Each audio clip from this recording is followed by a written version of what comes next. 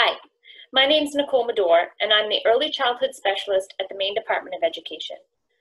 I'm so excited to offer the field an opportunity to learn more about our new open source curriculum, Pre-K for Me. With the help of a federal grant, Maine was able to partner with experts from around Maine, as well as with staff from the Boston Public School System. Together, we worked to adapt, review, and pilot this curriculum in public pre-K classrooms right here in Maine. Since our pilot year, we've worked to get all of the materials and resources up on our early childhood website, www.maine.gov/DOE/learning/early childhood. Teachers, administrators, families, and child care providers can now access all materials on their own. With that said, there's a lot to know and understand before diving into the implementation of Pre-K for Me. So together with 4 teachers from RSU 57, we've created this training video. It's important to remember though that we recorded this video during the COVID-19 pandemic. You might hear some questions and suggestions that relate directly to social distancing. In this first clip, you'll hear Melissa Brown briefly discuss the various units and the components of the curriculum. You'll also hear Sarah Smith go into greater detail of Intro to Centers and Centers. Melissa will join us again for thinking and feedback. Welcome. So a brief introduction for anyone who doesn't know me. There are definitely some familiar faces in the crowd, so you may be familiar with me. So my name is Melissa Brown, and I'm one of the pre-K teachers here at RSU 57. I've been here for 2 years, and before that, I've been in the field of early childhood education for about 20 years. I ran a family home child care for 12 years. I've been an assistant teacher, a lead teacher. I was a director at a learning center in Freeport for several years before coming here to RSU 57. I've also been a member of a school board, so I have an understanding of the kind of behind the scenes that happens in the support of the school system. So today I'm going to take you through an overview of the components of the Pre-K for Me curriculum, and over the next 2 days we'll go into each component more in depth. If you have questions while we're talking over the next 2 days, don't hesitate to type them into the Zoom chat box if you're on Zoom, or to raise your hand. We're more than happy to answer your questions. If you have questions after your school year starts and you want to reach out, you're worried about a component or you're not sure how to implement an activity, definitely feel free to reach out to us. We are more than happy to help. So in 2005, the Boston Public School Department creates 40 pre-K classrooms across Boston, and for curriculum, they adopt OWL for literacy, which you may be familiar with if you're using that in your program already, and Building Blocks for math.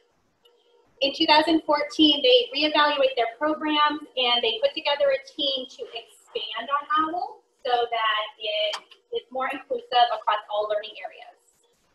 They call that Focus on K1, and like Nicole said, all of that is open source on their website if you're interested in looking at it. We are using an adapted version of that, so a lot of it is the same.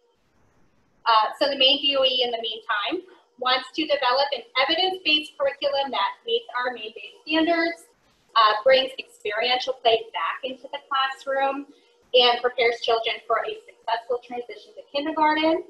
We're inspired by Boston, and with a grant, we adapt their curriculum for Maine. So in 2018, we launched a pilot of the program, and last year we did our 2nd year of it. Thank you.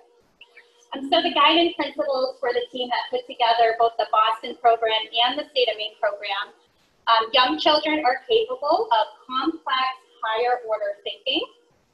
Children are active participants in their learning through all components throughout the day. Meaningful knowledge is constructed through robust interactions and high engagement.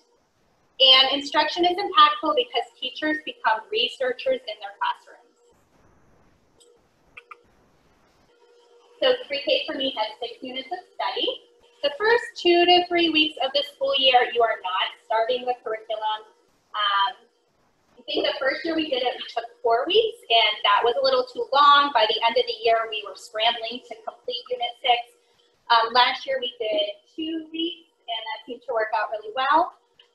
So those first 2 weeks are for settling in, going over your routines, This year, it'll probably be talking about masks and how to line up and all the little things that are going to come through your school district.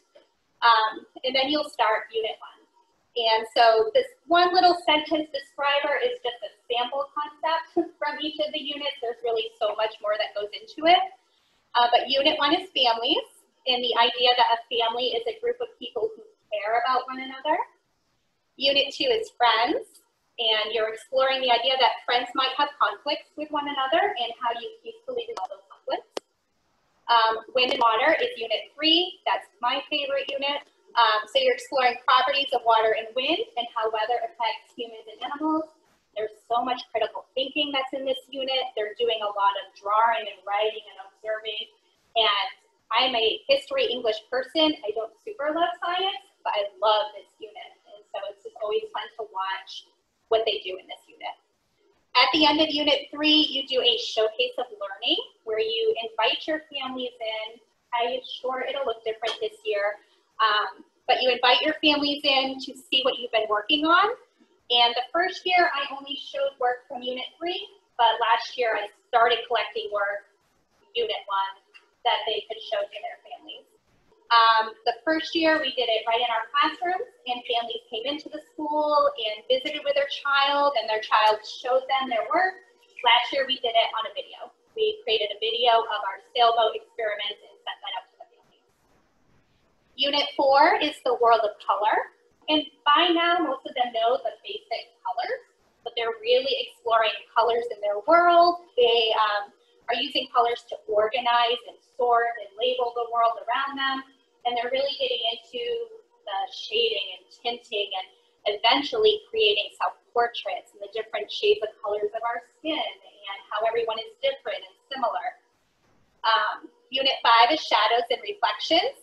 They're exploring the properties and aesthetics of light, how light affects animals and people, why it's important. And Unit 6 is things that grow. So you're heading into spring, learning about life cycles, learning how plants and animals develop, growing seeds. So I won't read through all these because I'm about to read through them quite in-depthly, but these are all of the components of the Pre-K for Me curriculum. You can go ahead. So the first one is read aloud, and so the photos that I'm showing today were used with permission, just so everyone's aware. The little girl is actually Jesse's daughter. You're going to see her a lot. And the little boy is a son of the administrator at the school I work. So read aloud is 10 to 20 minutes, depending on the time of year. At the beginning of the year, you're reading Cry Baby, and it's a shorter book, and your discussion might be shorter because they're getting into, what it's like to have a discussion with their peers. But by the end of the year, you're looking at longer discussions, more critical thinking of their answers, longer books throughout the year. It's a full group activity, and the two main goals are vocabulary development and story comprehension. And I will say the resounding feedback from our kindergarten teachers when we sent them off to kindergarten was their comprehension skills. They were just blown away. Their critical thinking, their discussions with one another and with their teacher was really impressive. So there are 30 core texts carefully chosen that you'll read throughout the entire course of the curriculum. This does not include support books or other components in the curriculum. So the books were carefully chosen for complex plots, interesting characters, and challenging vocabulary. For the most part, I don't think we changed many books from Boston. There were a few, yeah, that we changed to main authors, or specific, main, like a lot of the math books are really. Or if a book was out of print now, we didn't include that. And we wanted to assure that all of the books are available through the library system in Maine. So if it's not available in your local town library, you can get it through the state library. Yeah. So the next component is Intro to Centers. This takes 5 to 10 minutes. It's a whole group activity. Some teachers do read aloud first in their day and then maybe Intro to Centers. This is how I start my day because before I do, I greet them for the day. We talk about our plan for the day, and then I move right into Intro to Centers. It's a full group activity, and every day you are introducing 1 to 3 new activities or 1 to 3 additions to an activity they're already doing in centers, and then they go off to centers.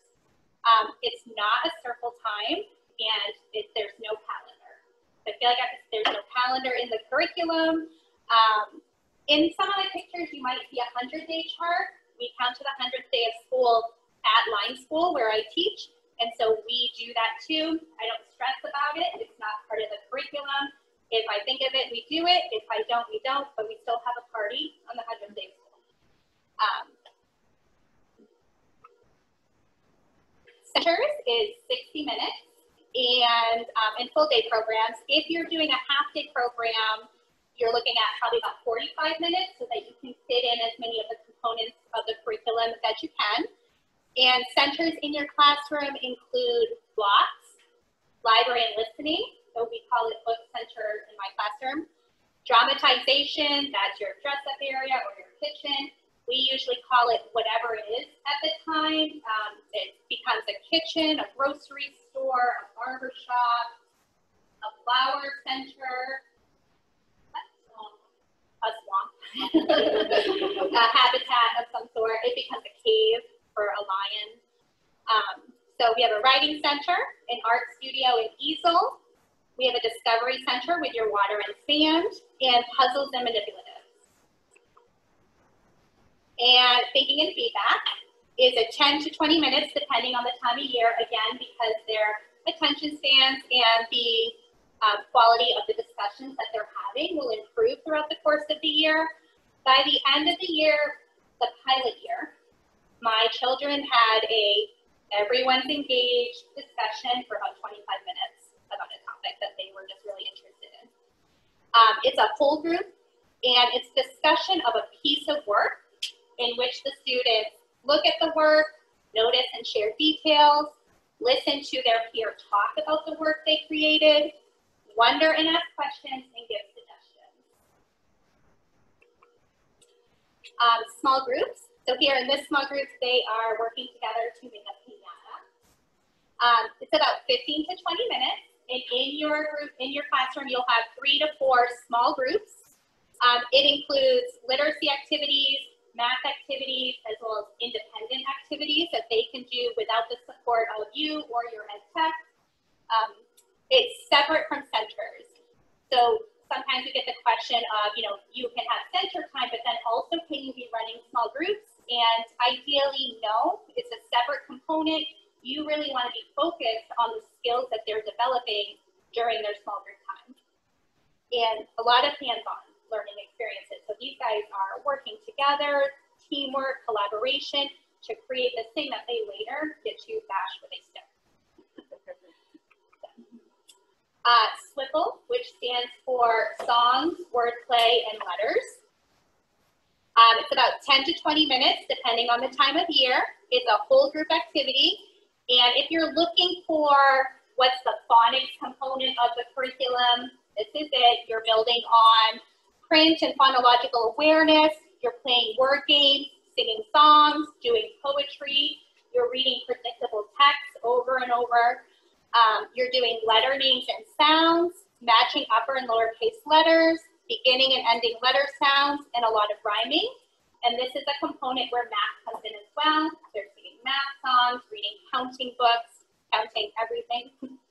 I was going to say, this is also the piece where if you really love circle time, and you've done it for years and years, this is kind of that circle time feel where you're gathering with them and singing songs.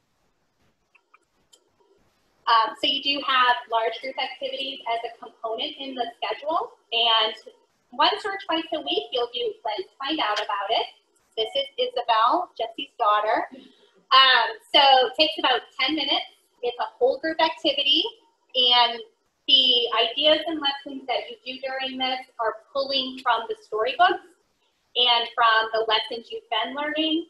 I think we're going to talk about this more tomorrow, and I'll go more in depth on exactly what you are exploring, so then it's a little easier to understand really what this component is about. The other large group activity is at least once a week, if not twice, you're doing a large group math activity. which is designed to present early math concepts in a sequential manner. It's engaging, it's developmentally appropriate. So there's usually one math large group activity per week, and then you're doing 2 to 3 small group math activities. Plus you have your puzzles and manipulative center where you have math activities, and you have Swipple where you're offering math learning. Storytelling and story acting takes about 10 to 20 minutes, depending on the time of the year. This is a component the first year that we didn't offer right away because we really wanted to get the rest of the components well established. So if you take some time and don't offer it right away, I think that's okay. You are doing some story acting in your Read Aloud component, so they are getting some of that experience. So at the heart of storytelling is listening. So children listen to a child tell a story. Children listen to each other's stories. And this is a component that really can help foster the classroom culture that you are building in your classroom because they're listening to each other, they're acting out the stories. It's a lot of fun.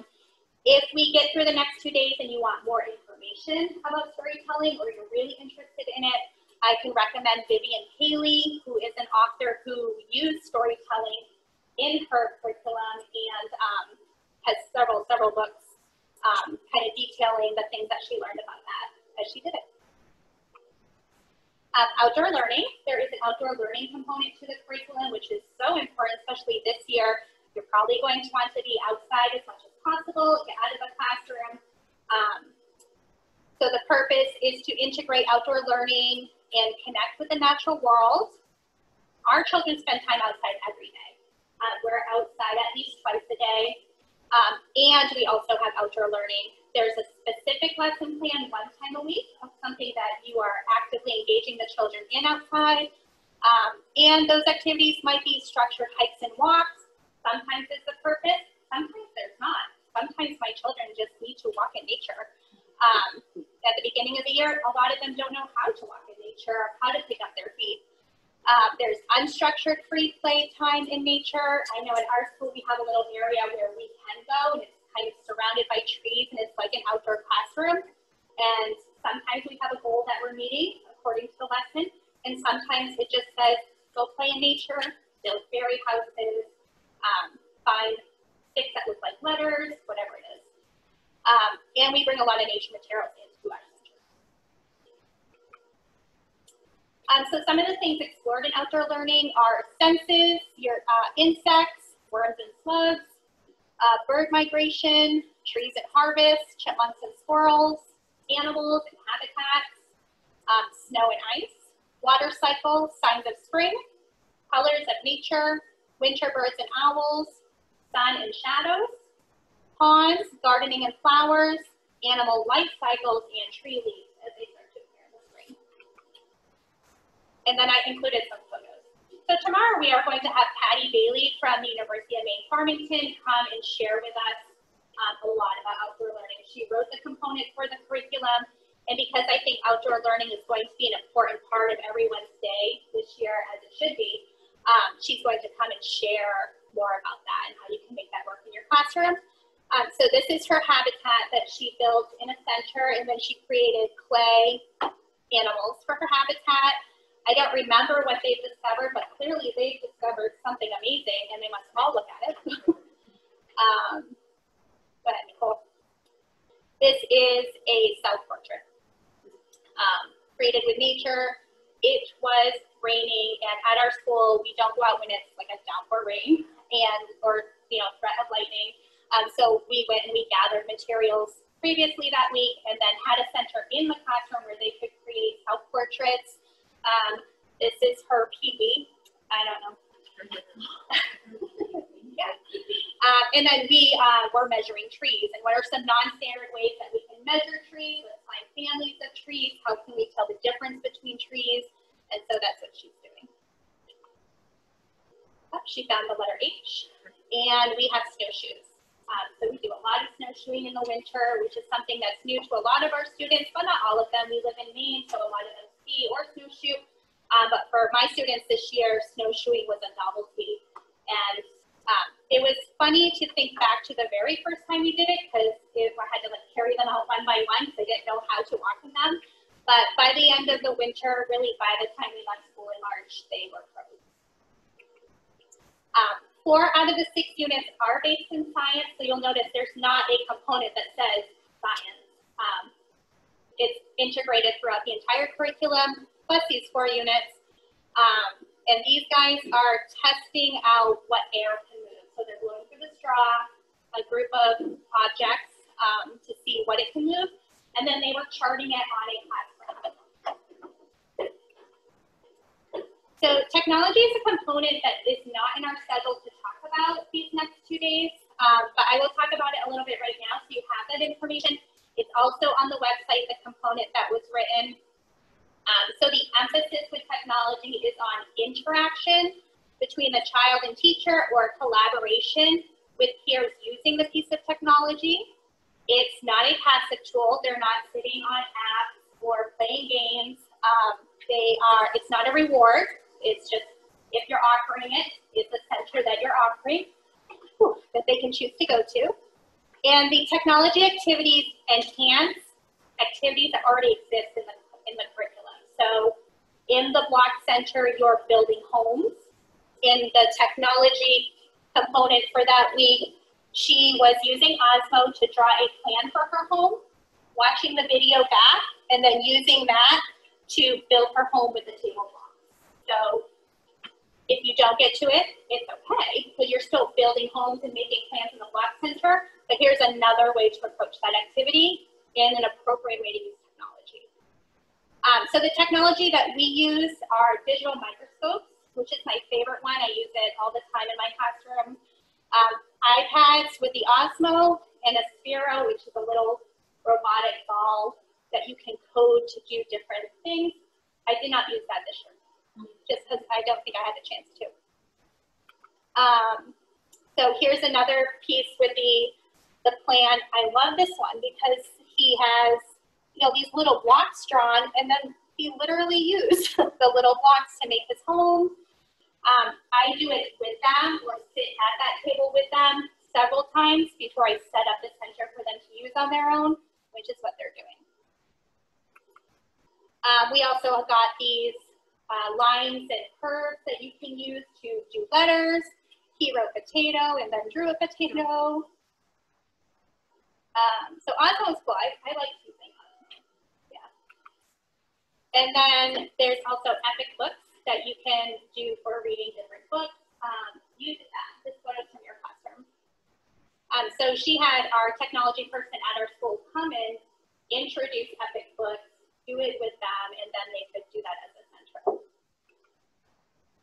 We also have a 3D printer, so we made ornaments. And one thing I do like about the technology component, because I don't love technology in pre-K, but I'm open to doing it as part of the curriculum.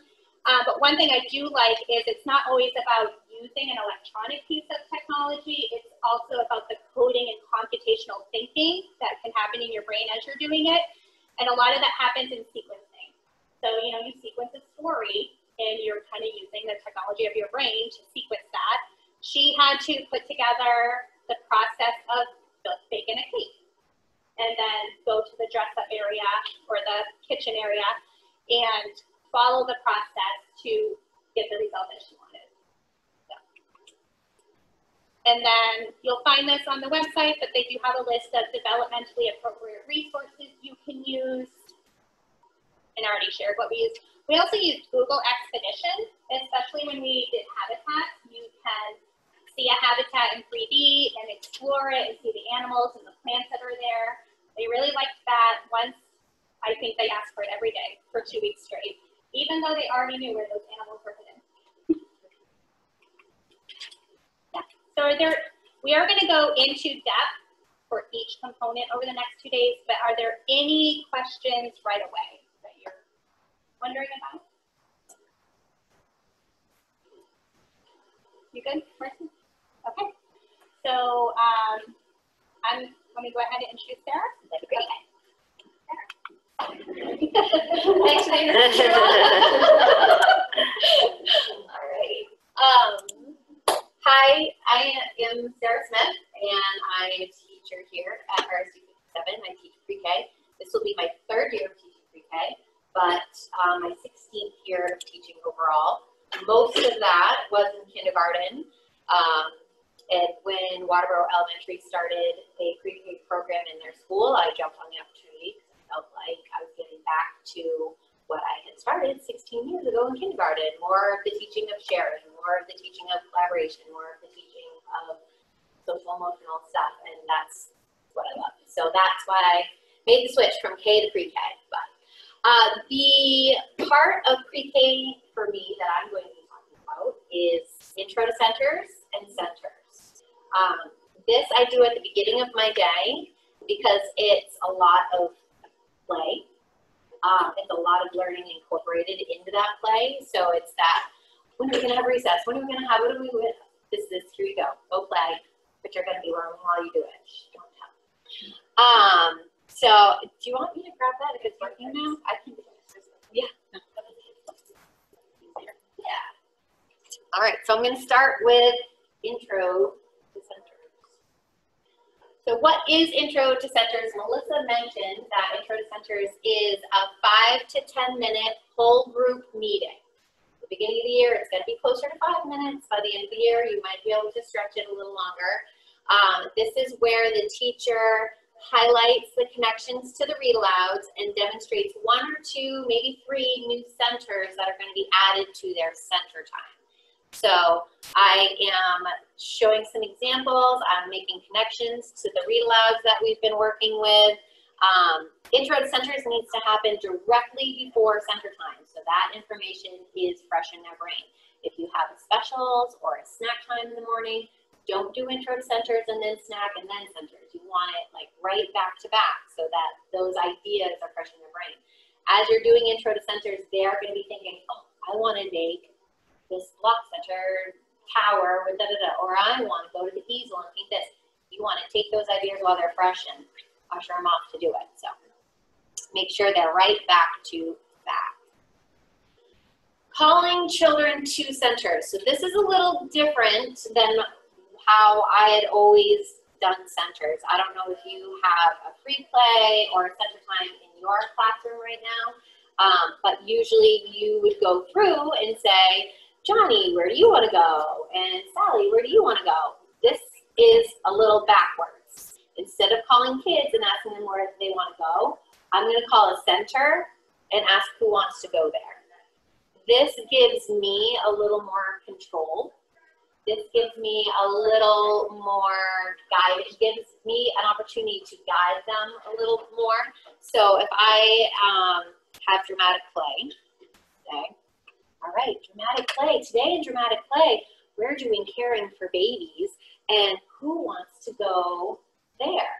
And you've got half the class is going to raise their hand, and you know that Melissa and Morgan are not going to work well together in that center. So I can call Melissa, center off there, call 3 more and say, oh, that center's full now, but Morgan, later, you can have a turn there. And that way I've kind of squelched some of those social issues that might come up later. So you're going to hold up your center materials as you call them, so that refreshes their mind on what is at each of those centers. You always call the most exciting center first. You notice I grabbed dramatic play first. Why would I do that?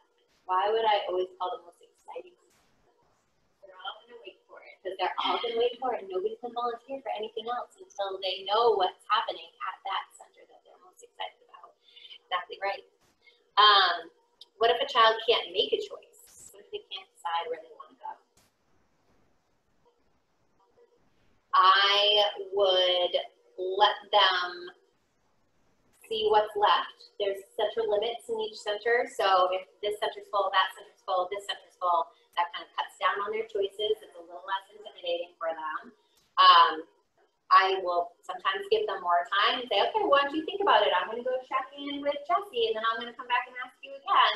And sometimes they just need that extra processing time to sit back and see what's going to happen first. Is room 4 in the center. We have turns lists.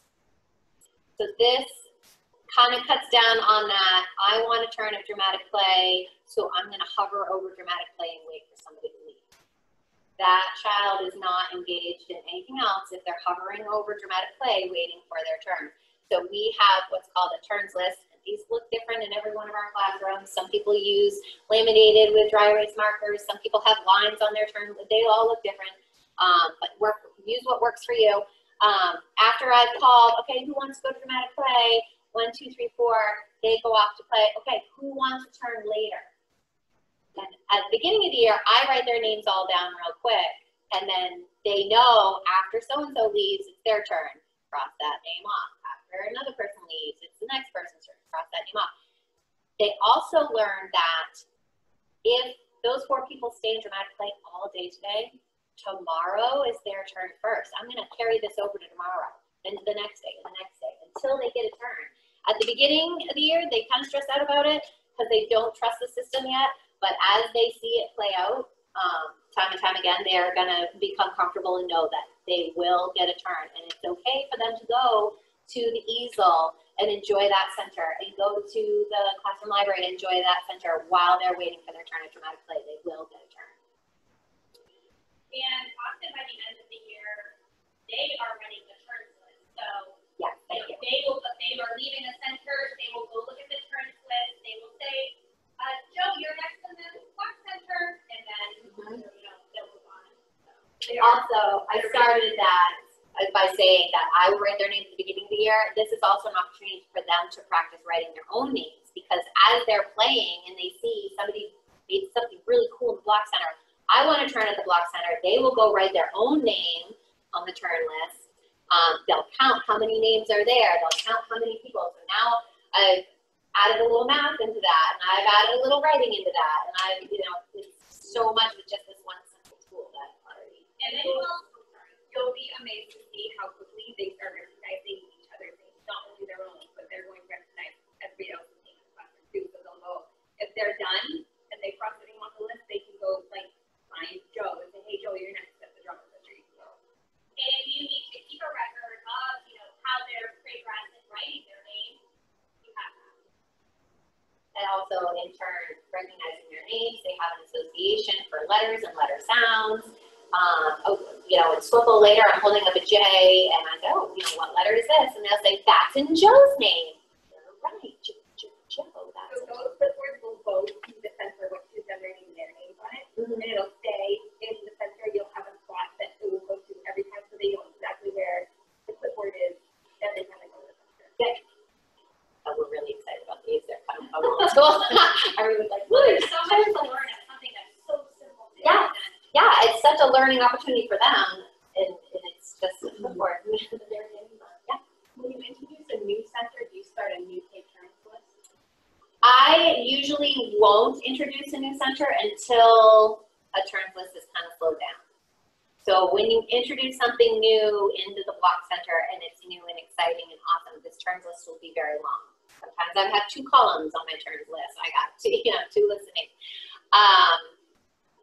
If they're still that excited about it, they're not ready for a new center. Even if the schedule says introduce a new block center today, I'll bump that back a day or 2 because they're still engaged and they're still learning on that activity.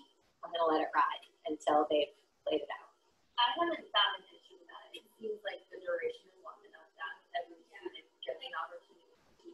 You get through your turns list pretty quickly, like within 2 to 3 days that list is clear, and then you're offering something else to that same center. Plus, I'm introducing new and exciting other centers every day. So yes, this was the new and exciting center today, but tomorrow I've got something awesome at the easel, and now that turns list is going to be longer, and this one's going to naturally kind of ease up. Just a quick question from the chat. When Yeah. there are questions from the audience here, could you repeat those? Oh, Because sure. I have a hard time hearing them on the. Yes. All right. Thank you. So like I mentioned early in the year, and they don't really quite trust the system yet. As the year goes on and they see how it works, it definitely eases up, and they will learn to know that it's going to be okay.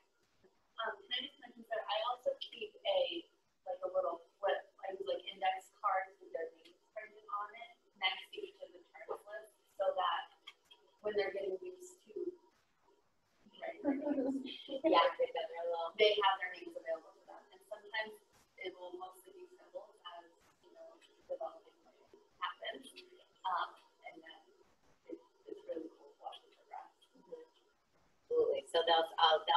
want to turn at whatever, puzzles and manipulatives. Okay, we'll go write your name. Well, I don't know how to write my name. Oh, here it is. Yeah. Sorry. No, that's okay. Could you repeat that what you said, like, index cards? They're having a hard time hearing. If I'm not in front of the owl. Okay, so what she's, fine where you were, but when you were talking about the index cards. yes, she said that she has a little ring of index cards or some strips or whatever, some sort of way for them to have a model of their name.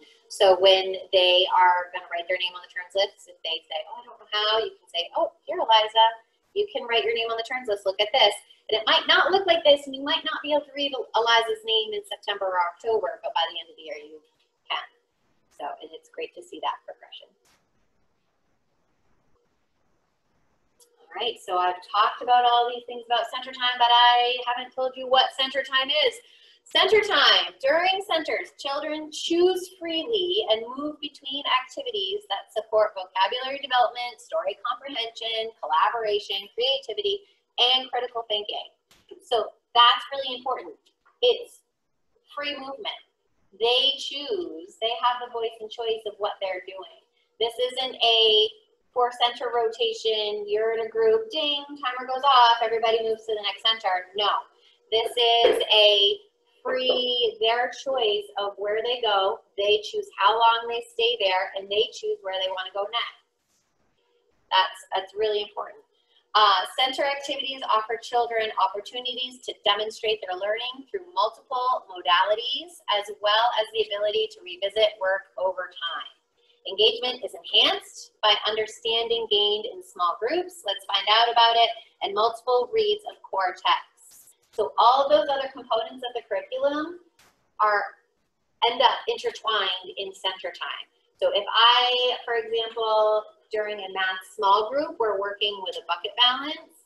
Later, I will add that bucket balance into the Puzzles and Manipulative Center, so they have an opportunity to further explore it and further learn with it later over and over as many times as they want.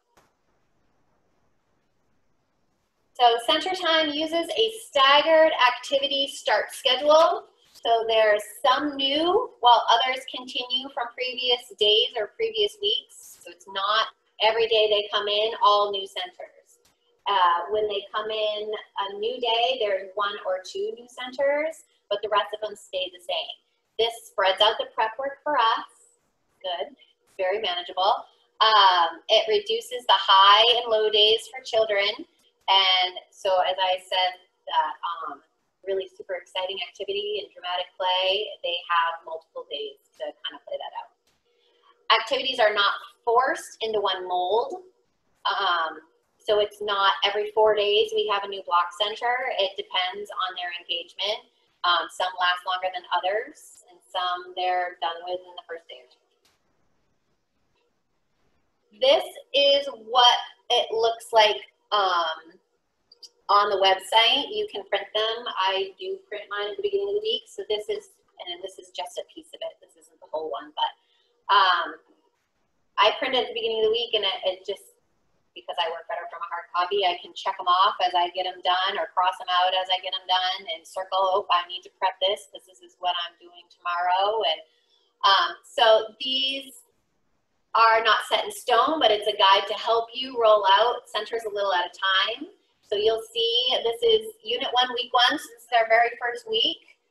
Day 1, you're going to read Crybaby, and you're going to introduce these 2 centers. This is what's at the other centers in the meantime. Day 2, you're going to do a first read of Peter's Chair, and you're going to introduce these new centers. This is continued from the day 1. This is continued from day 1. So you can see this is what else is there in the meantime. So what I'm going to use for an example today is day 3. So I'm going to show writing my name and family names and caring for babies is what I have prepped here to show you.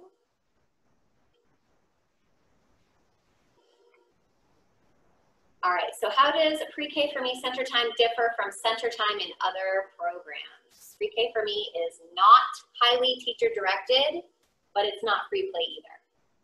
So I'm not going to force them to do an activity. I'm going to introduce an activity at Block Center. But if their creative mind comes up with something totally different that they want to do, they're free to do that. This is exploratory learning. So they are free to play out those ideas in their heads. But this isn't Mrs. Smith sits at her desk and works on whatever while they're off playing. Usually you have an anchor and a floater, because in pre-K you have 2 adults in your room.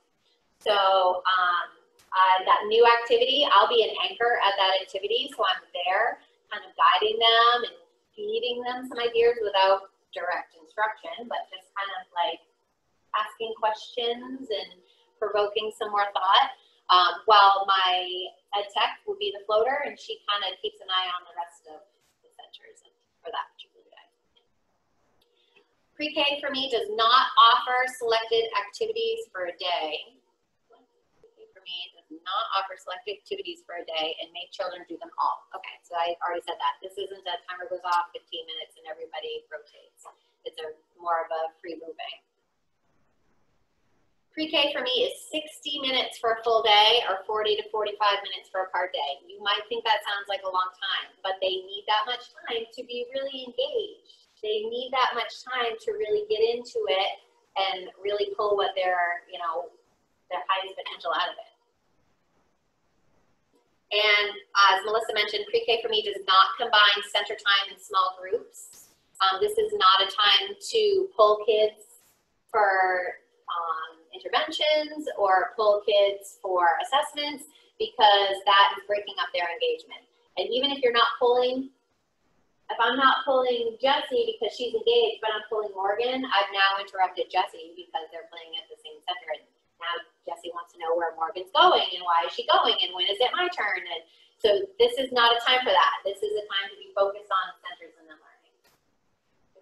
Yeah, well, so same with, like, if they're getting any intervention, so when their OT or something like that, they should also know people, correct?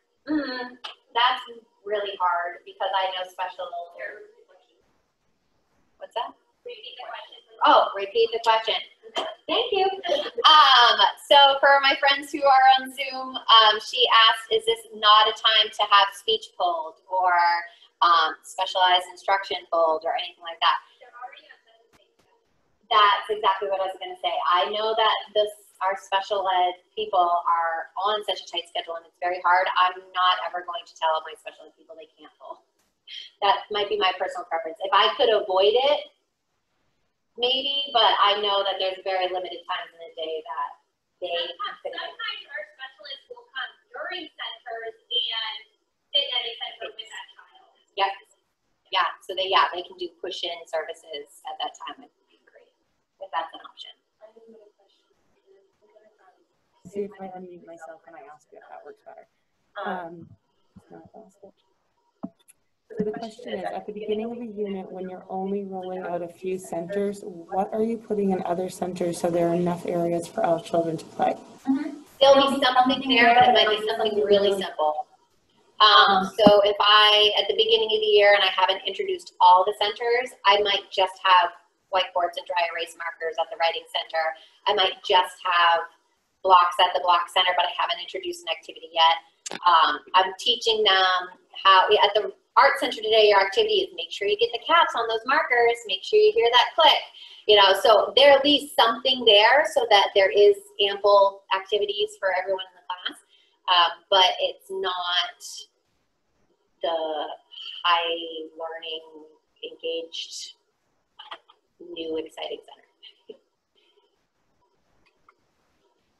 So what are the centers? We have art studio, easel, writing and drawing, library and listening, puzzles and manipulatives, blocks, discovery or sensory table, and dramatization. I have set up a little mini example of each one of these centers on this far wall. So when we have a break, you guys can go ahead and check them all out, see some of the activities. I'll be over there, so if you have any questions, you can ask. And here's some pictures of some of my babies. So this is Art Studio. This is the Art Center. Here we're doing some of that tinting and shading that Melissa was talking about. This is from our colors unit. Here they were mixing colors. This is also from our colors unit. Here we are making masks, animal masks.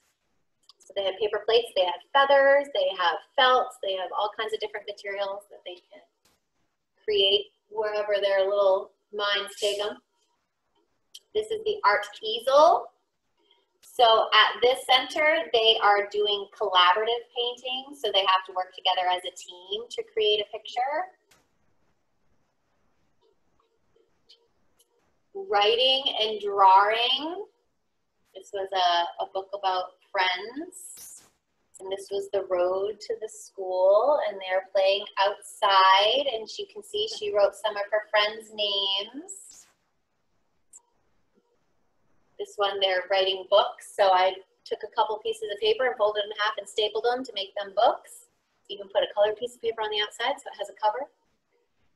They love that. This writing and drawing activity, this you can see a friend has a map of the classroom on a clipboard, and they are looking for things in the classroom that are reflective.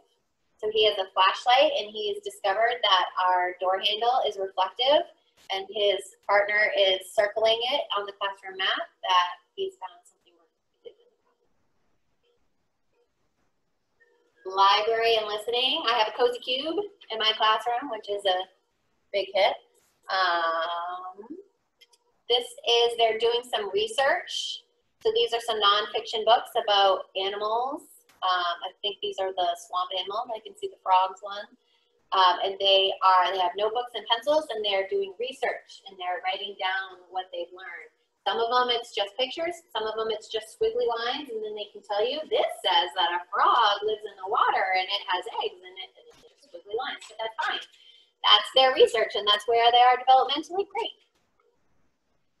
Puzzles and manipulatives. So this is kind of my math-ish center. So you've got your math manipulatives, here's the bucket balance I was talking about. This, it's really important to any of your books that you are using, say if you've introduced a book in Swipple or in small groups and it goes along with this center, put those books at that center. This is a math center. Books don't wrong, they're math books, so you can put math books in a math center.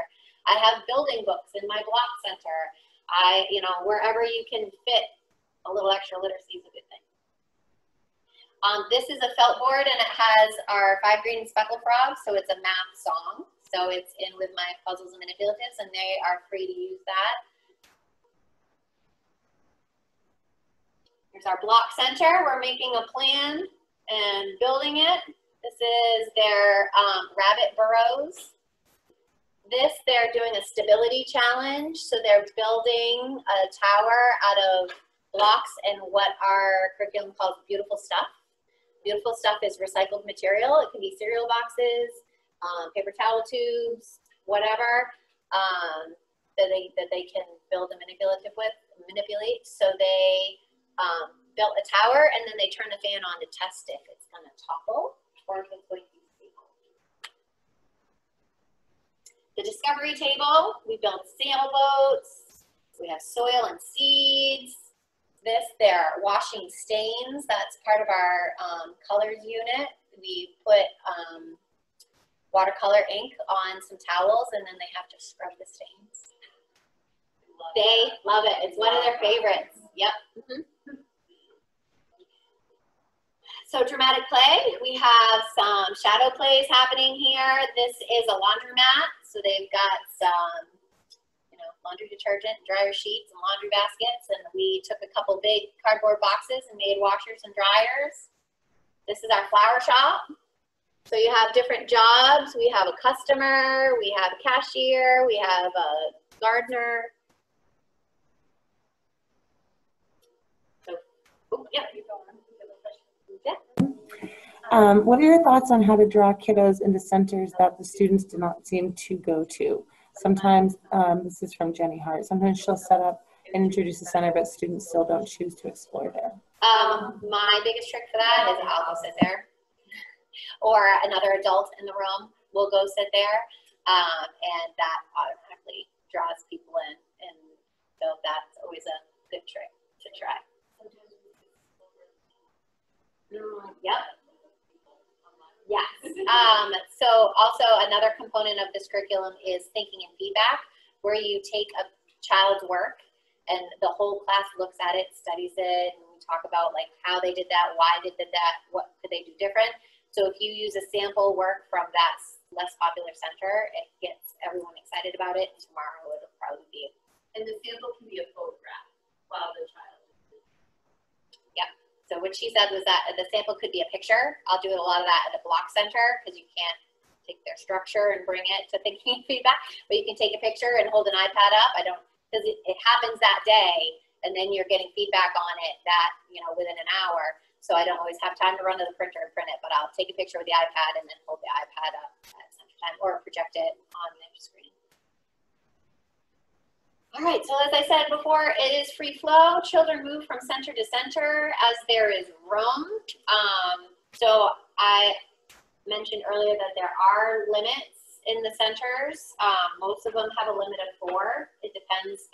Easel sometimes only has a limit of 2. It depends on your center, your space in your classroom, how many kids you think will fit in there and be able to appropriately play. And that might look different this year.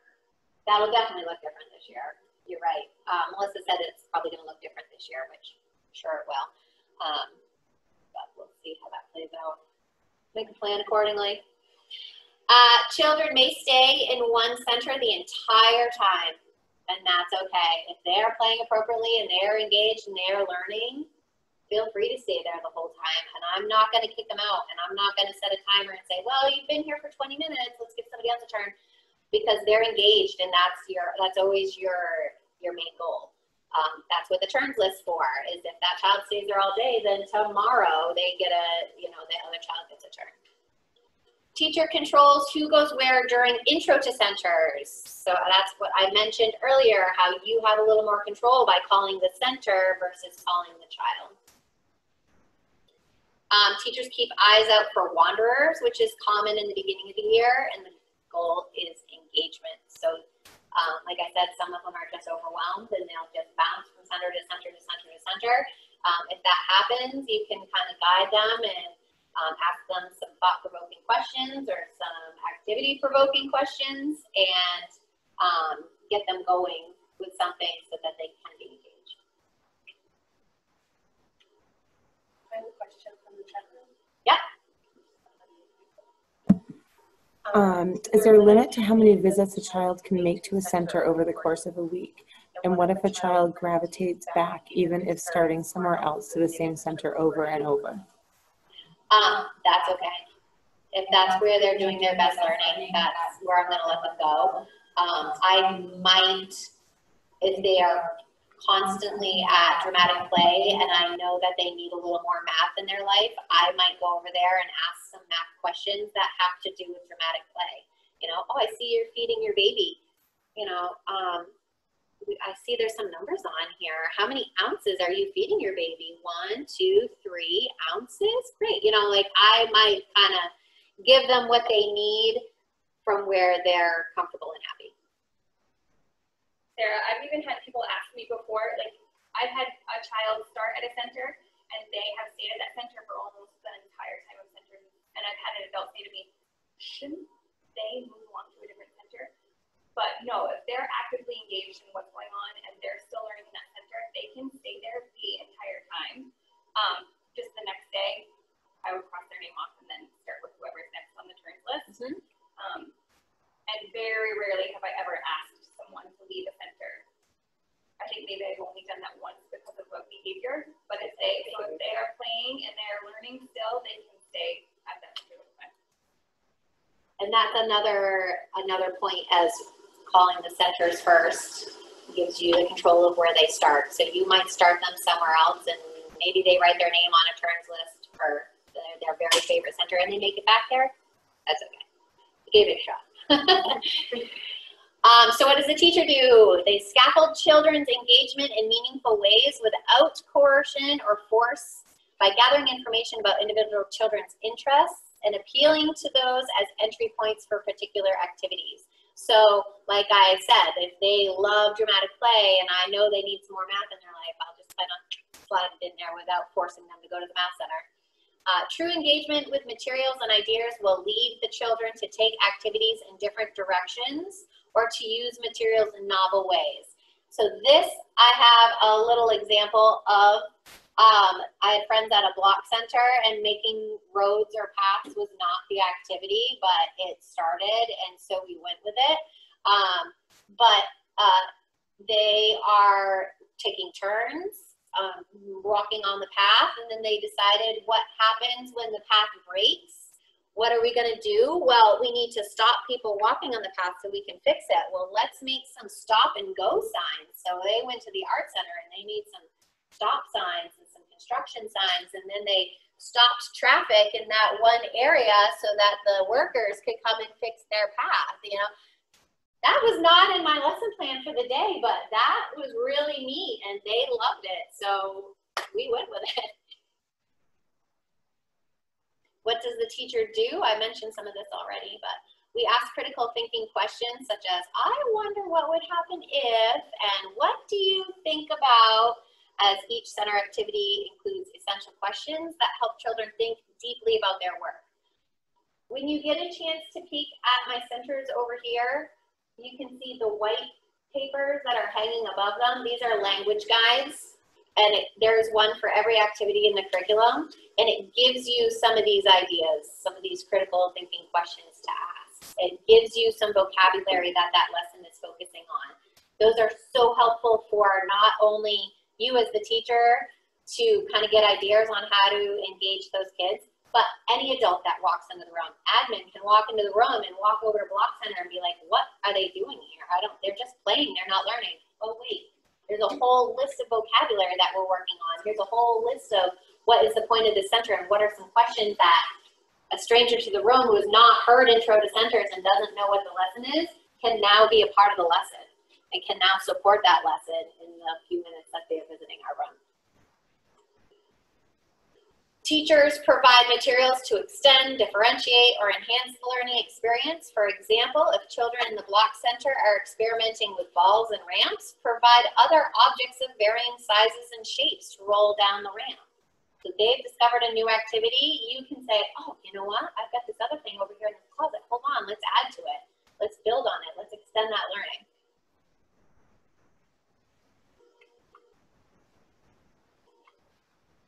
Teachers review procedures. If children need redirection, refer back to a visual scaffold, a clipboard with instructions, or a step-by-step card, and model the procedure.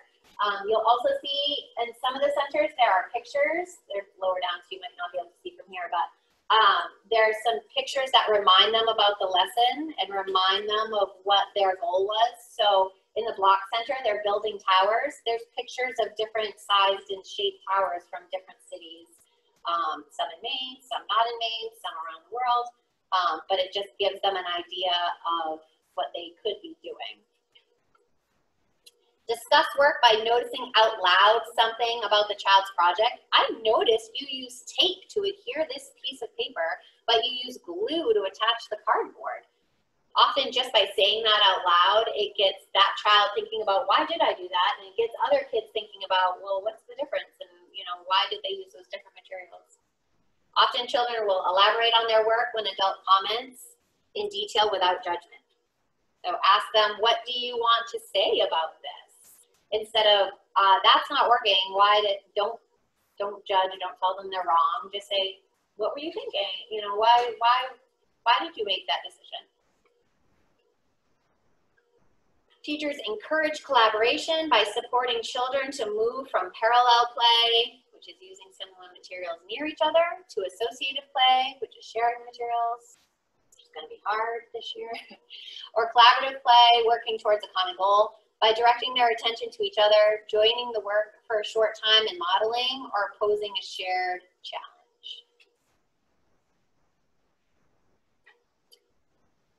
Teachers foster problem solving when problems arise, either with materials or with peers. This is really a problem. What do you think you could do about it? Children will often generate acceptable solutions to small problems themselves with just a little scaffolding. Or I'll even, at the beginning of the year, I'll even script for them. You know, I see that you really want to use that block and that friend's not sharing. Maybe you could say, can I use that block when I'm done? And a few rounds of that, they'll get the idea and start doing it themselves. And in the schedule, in the large group block, there's also a day for social emotional, like classroom stories, or like something that's specific to your classroom, such as that. So you could bring that example back into that day and talk about how you might solve that problem together in the class. Mm-hmm.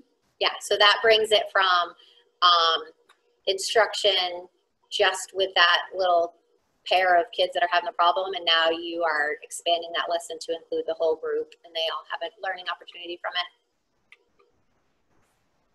Another thing that teachers are doing are documenting children's learning as you move around the room. So you have sticky notes, clipboards, a camera, video, anything handy to record dialogue, observation of children's work, learning strategies, social interactions. You can have baskets of materials a little higher up because those are teacher materials versus student materials, which is kind of why I put the language guides a little higher up. They're teacher materials. They're not really so much student materials. You're collecting things so you can create a portfolio at a later time, or saving things for the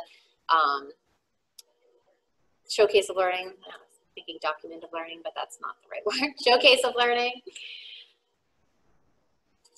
But they aren't doing the activity. I touched on this earlier. What if you introduce this really awesome activity and they go over and do something totally different? That's okay. When engaging in activities developed by the curriculum or by the teachers, children should be allowed to add material that are kept in centers to enhance or extend their work. When children veer significantly from the activity planned by the curriculum or the teacher should consider whether or not the child's activity still meets the objective of the learning activity, and or if it's helping to reinforce the enduring understanding that the original activity or project were meant to teach. So you just got to think, are they learning from this? Are they getting the end point in their own way? Yes, then we'll let it go. Are they still learning and actively engaged? Yes, then continue on.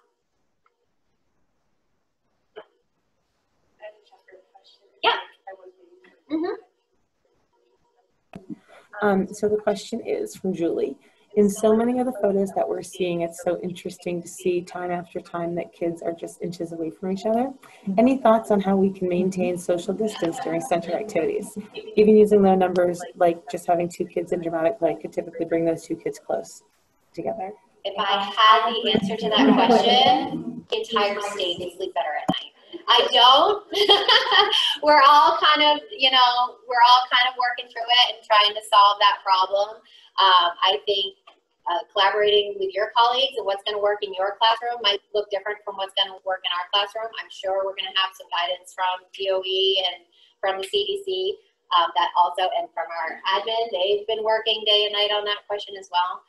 We're going to talk more about how we can adapt pre-K for me to distant learning, or some tweaks that we can make in the classroom. We are going to talk about that later. So I hope I can cover that by the time we're done. All right, so this was an example. This actually happened in Jesse's room.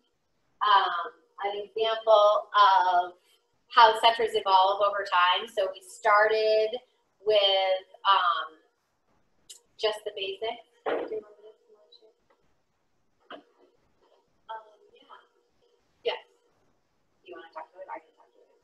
It doesn't matter. So, for instance, for the Center Caring for Babies in the dramatic play area, the reading that takes place, all the readings that take place are Cry Baby, Peter's Chair, Sometimes on Bamboo, Corduroy, Goodbye to Window. Those are all Unit 1 core texts. And the vocab that is used is listed here: quiet, sleepy, woolly, joy, slurp, cradle, crib, fuss, high chair, names of family members, words that are used while taking care of babies, like lullaby, calm, soothe, whisper, patient, whining, different emotions, and many more. So centers, this center started out just maybe with babies and bottles and diapers. So they're feeding the baby, they're changing the baby, they're rocking the baby. And then additional books are added to the center so that they can look at the books and get more ideas about taking care of the babies, but then learning about transporting babies, and then they're using the books to read to the babies. And then later there's writing materials added to the center so that they can maybe write babies' names, or you can give them ideas about what a birth announcement is at Let's Find Out About It. So you can use like a template for making birth announcements, or just maybe they want to draw their baby's picture and come up with a name for their baby. They can tell stories about their baby. And then the last intro to centers with this Taking Care of Baby Center is bath time and dressing. So if you have babies that can get wet, you can actually use them in your, what do you call it, yours? I just say water people. Your Discovery Center, and actually put them in the water with water and soap and washcloths. Or you can do this in the dramatization area where they're just acting it out. So just empty bins and washcloths and empty containers of soap, and then they can change and dress the baby after. So it starts out super basic with just the feeding, holding, and then all of these things are added throughout the course of the unit. Thank you. And then those are some pictures. So this was the transporting babies. We had a little baby car seat, and we talked about how do you need to bring them to a doctor's appointment, or you might need to bring them grocery shopping, or any of those things, and how can we safely put a baby in a car? What do we need? This was soothing the baby, rocking the baby, putting him to sleep, taking care of him, reading to baby, and that's more transporting babies. Here's baby bath time. Those are my big baby dolls in the classroom we were talking about. You walk by. You walk by and it's like you're looking at it. All right, so I mentioned earlier that we do have limits on centers, and like I said, it's probably going to look different this year, but typically I allow 4 people in my block center. Years past, I have had names on clips or pictures on magnets, and they put their picture there, and that's how they see if there's space left or not. I have come to discover they don't need that. It's one thing that you can take off your list, making all those and keeping track of all those. It's one thing that they can skip so that they're not so distracted with getting their picture at the right place. They can look at a center and say 1, 2, 3, 4. Oh, that one's full. 1, 2, 3, 4. There's 4 kids allowed at this one, and there's already 4 kids there. They can do that. They might need a little support at the beginning of the year, but it doesn't take long that they can figure it out. So you can skip that whole process of clothespins or picture magnets or whatever, and just let them think about it. They can figure it out. And that's hard for teachers who have used those systems for 20 years. It's really hard to let that go. It was very hard. Sarah. But you can, and they can do it, and they'll count it and say, oh, there's 4 here. I'm going to put my name on the turns list, or Mrs. Smith, can you help me put my name on the turns list? And then they'll go into another center until it's their turn. So less work is good. They can. Less work for everybody. Less work for them, less work for us. Center limits will probably be more important this year. Like right now I have 4 kids in my block center. I can't have 4 kids in my block center if they're socially distanced. I might have just 2 kids and they're using different materials or baskets of materials, and then we're taking those materials out and it's gonna look different. There's a lot of different ways I think to do it, but I still think it's possible. So those visual center limit signs, really all you need, and there's so many different ways to represent those limits visually. Yep, I've seen, I think, Morgan, yours has like a hand with fingers up, right? That's how, Yes, is that yours? Jesse. Oh, so they have a little clip art of a hand that says 2. There's 2 people allowed at this center, or, you know. I don't even have one. They just know. The center is 4. Yeah, so whatever works for your classroom. Turns list, we have already, I did talk a lot about turns list during intro to center, so they write their name on the turns list. When they leave the center, the next person can come, they cross their name off when they've had a turn. Ooh, I will be right back signs.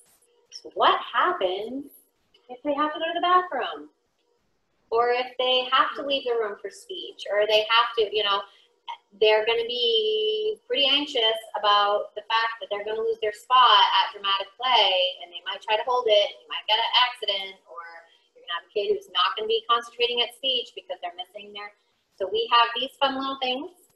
They're called I will be right back signs. Whoops, there you go.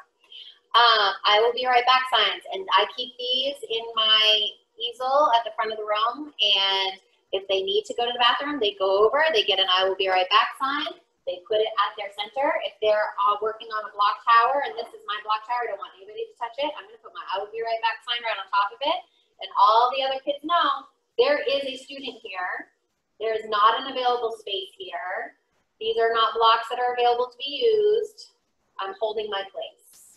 So another very simple thing that really solves a lot of problems in my classroom.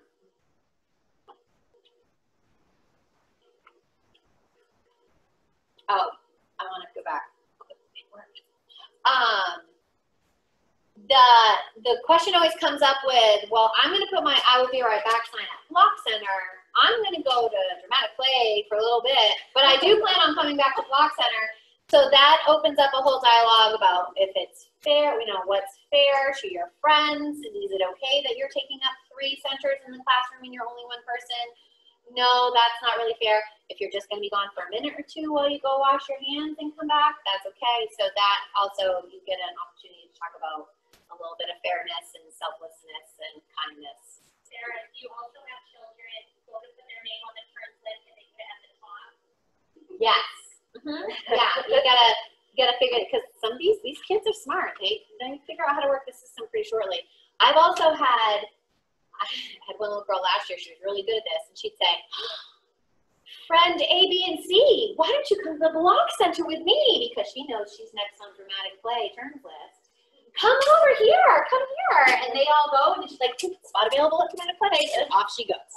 So they are smart, and you have to kind of keep an eye on that, because they'll definitely figure it out. So again, that's just another conversation about fairness and about kindness and about being responsible and respectful with your friends. If the list is 1, 2, 3, 4, and they come and put their name at the top, and they're like, oh, look, I'm next. We're going to talk about, you know, what's fair and how the procedure is supposed to work. Sarah, what do you do if on the turns list, the next person is ready to go, but they don't want to go to that center then? That's a good question. That's a good question. I've handled this a couple different ways. I don't know. What do you guys do? Well, I mean, like I said, I've done it a couple different ways, but what do you do? If it's their turn next and they're really engaged, say in the art center, but it's their turn with the Block Center, I just ask them, would you like your turn in blocks, or would you like to stay where you are? And if they don't want their turn, I do cross their name off, and if they want to add it the next day, I enter the centers and be added to the turns list again. We can try again. But if they really want to stay art, then that's fine. Yeah, I do the same. I'd rather them stay there. That's yes. So I've done similar, but at first I would leave their name up there, and then when the next person goes, I'd come back and ask them again. All right, now are you ready, or do you want to stay where you're at? But now I'm interrupting them time and time again, and they're engaged in that other center. I don't want to keep interrupting them. I might even like cross their name off. Do you want me to add it to the bottom, and I'll ask you, you know, 20 minutes from now when your turn comes up again? Or, you know, so there's a couple different ways. You can either cross it off and start fresh tomorrow. You can cross it off and add it to the bottom. But I don't keep returning because I feel like I just keep interrupting.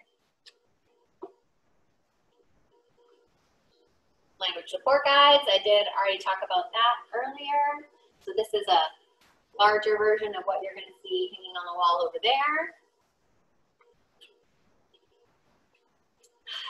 This was a question that had come up earlier. Do we start the year right off with the centers? No, we do take a couple weeks to kind of lay out a routine. I do recommend that you have a center time in your day and that there is something there for them to do.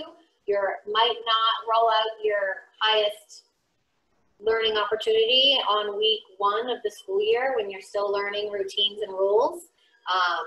but there is something there. There is still a block of time called center time. You're still going to do a little mini intro to center so that they can get used to the schedule and get used to the routine. Questions? I know we mentioned that if you have any questions now, please feel free to ask. If you have a question a month from now, 2 months from now, 6 months from now, please reach out and ask. I had people from the training last year come and visit my room this winter because they were saying, I tried this and it's not going well. How do you do it? Come on in. I have an open door policy. Again, might look different this year for COVID, but I will support you in any way that I can. So here's my email address and feel free to reach out anytime. One thing I will say is just to trust the curriculum. I know a lot of times I would look at an activity and I'd be like, seriously? No one's going to want to do that. And then that was the biggest hit. So a lot of times you might look at something and question it or wonder why, but do it. Trust the curriculum. Follow the curriculum. With fidelity. Exactly. Some things are going to be a bigger hit than others, and that's okay. One year something might not be a big hit, and the next year it will be the best thing that anybody's ever done. I think those are all the. So now let's get into thinking and feedback. So thinking and feedback is a time for your students to learn from and with one another while they discuss and reflect on a piece of work. It is a group conversation, and it involves a protocol that I'm going to share with you today. So we do this right after centers. It's, you gathered as a group for intro to centers, you release them to go learn, and then you gather back together for thinking and feedback. You meet in your meeting area. At the beginning of the year, it might just be 5 minutes long. By the end of the year, we were having 25-minute conversations with them. Let's see. So what are you doing for the work? You are choosing an artifact or a piece of work such as a painting, a sculpture that was created during centers, a written work. You might take a photo of a child doing something and project that up for them, or a video. And then you'll have the thinking and feedback protocol.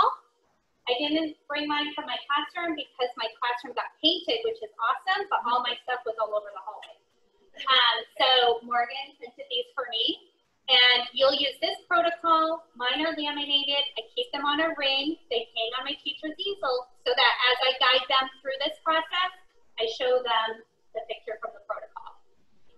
So then I included some photos of some of the things I have shared in thinking and feedback. She was I put out materials for making wheels and cars, and we were learning about ramps. And so she made that and brought that to thinking and feedback. I shared this sign that a child made because I loved it. There, of course, is the nature portrait. On the far right, they built a neighborhood, and so I shared that. And in the middle photo, she was walking around the ice block to measure it. I brought that idea, I brought the photo to thinking and feedback. She shared what she was doing. And then as a group, they came up with the idea of doing that every day and tracking it so that they can see what happens to it. Art Studio Pizza. He is sorting beautiful stuff, which is that recycled material. I forget what they call it in kindergarten, like little stuff, little loose parts. Yep. And so it's kind of a similar idea. And that was available on the manipulative shelf, and he sorted it during centers. A writing sample you might share during this time. I shared this photo of this child spotting the reflections in the pond during a walk. Do you have like a protocol for the feedback? Yeah, I'm gonna go through that. Okay. Yeah, that's okay. I'm just showing some examples of what I would show. Block structure, this child on the far right, she sorted those bears and materials and then she labeled them. His book, they're collaborating on a puzzle. So you might show something from one child, or you might show something that was a collaboration. So during center time, you will choose one piece of work that you will show at Thinking in Feedback. And it might be just something you liked. It might be something a child would like feedback on, and I'll give an example of that in a moment. It might be something that will support your curriculum. So I had a child who made a book and he labeled all the pictures, and I wanted all of my other children to consider doing that the next day in the writing center. So that's what I showed during Thinking in Feedback. And then the next day, many of them were inspired to go to that center and do that. You might choose something from a center that's not as busy, and then other children will want to go to that center to create that work. Or you might choose something that is done by a child who hasn't had a turn yet to share. And I do keep a list of the children and make sure they all get a chance. I always ask if they would like to share. If they say no, I always reflect that. So I do have some rules in my classroom for Thinking in Feedback. We always give kind and helpful feedback. We don't say, I don't like that, or, you know, that should be blue, that color's dumb. We just say, you know, maybe next time you would like to paint it black. And then the child might be like, yes, or no. We always receive feedback with thanks. So it's your choice whether or not you follow the feedback suggestions, but we're always thankful for the feedback from our peers. We always say thank you for sharing, and then they say thank you for your feedback. So the protocol for Thinking in Feedback is looking at a piece of work, and everyone is quiet, and they're just looking. And then they're noticing, and they might raise their hand when they want to share a detail that they've noticed about that piece of work. And they might say, I notice, or I see. And the child who's presenting is still quiet. So they might say, you know, I noticed that he used black. I noticed there's circles. I noticed his name. I noticed the letters or the materials that they used to make it. And then we are listening, and our voices are off, and we're listening to our friend tell us about the work that they created. And these are the only first three things I do at the beginning of the year, because that's all they can handle. All we can handle at the start of the year is looking, noticing, and listening, and then we thank them, and we move on. Eventually, they'll also be ready to add on wondering. So you might ask, how did you make that? What materials did you use? How did you know how to make that? Or I wonder why questions.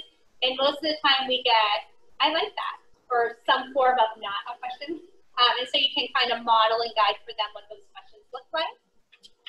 And suggesting or inspiring, you might say, you might have a child say, I'm inspired to make that. And tomorrow, if they're wandering around at center time, you might remind them, yesterday you were inspired to make a book. Would you like to go to the Writing Center to do that? Or suggestions for them. We can break this down a little more.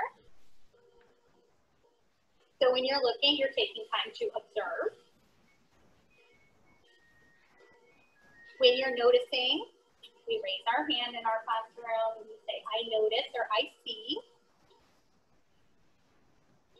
When you're listening, we're listening very quietly to our friend share. Even if one child says, how did you make it? It's a guarantee the second child will say, how did you make it? And I often say, remember, so-and-so said they used such and such.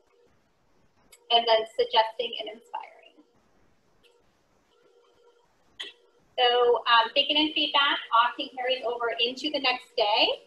So I may remind them, you know, yesterday at Thinking in Feedback, Elliot suggested we make block structures more stable by adding more blocks around the base.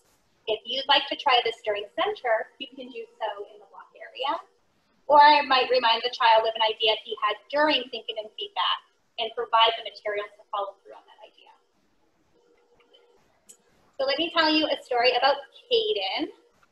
Here he is. So in Unit 3, it's Wind and Water. We read Gilberto in the Wind. We learn about the parts of a sailboat. We make plans, we gather materials. We are going to make boats that will float. And Caden sure does follow every direction. He gathers all the materials. All his boats have the parts. It has a hull. It has a mast. It has a sail. He brings his boat to the water table. He expects that boat to float, and it just tips right over. He is very sad, tears in his eyes, comes over and asks me to help him. And instead of taking over that activity or even guiding him in that, I ask him to take it to thinking and feedback and see if he can get some suggestions from his peers about how he can get his boat to float. So we follow the protocol. We look at his boat. We notice the materials that he used. They notice that it's wet. They listen to him share his work, and he tells them that it tipped, and he asks them if they have any ideas. And they wonder why he chose the papers he used. He used construction paper, it's a little heavier. They wonder why he chose an egg carton instead of one of the other options that was available for the hull of the boat.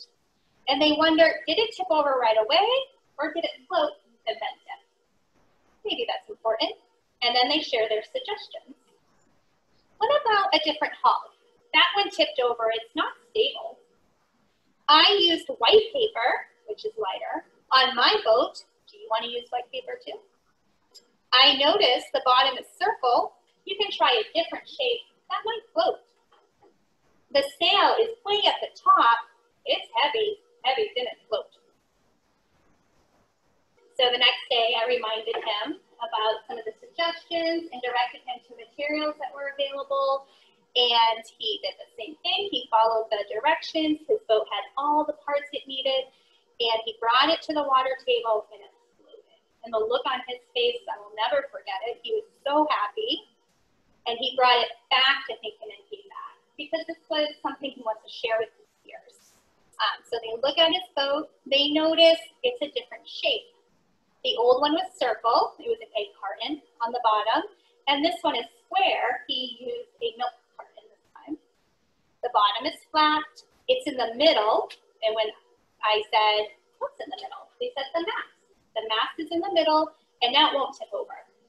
And it's a different paper. It's more sturdy. So the one on the left is his first boat. And then the one on the right was his second boat that he created after getting feedback from his peers and then executing those ideas. Here he is. And this was when I fell in love with thinking and feedback. So other things to keep in mind, you're going to phase in each step slowly. I only do the first 3 steps for the first like 6 weeks or so of the school year. And then I add the other ones in as they master those steps. You can use a work in progress, similar to Caden's boat. Bring it for feedback, and then they can finish the work in progress another day. You can model the good questions that you'd like to hear. How did you decide to sort those materials? How did you construct your boat? What materials did you use? What are you planning to do next?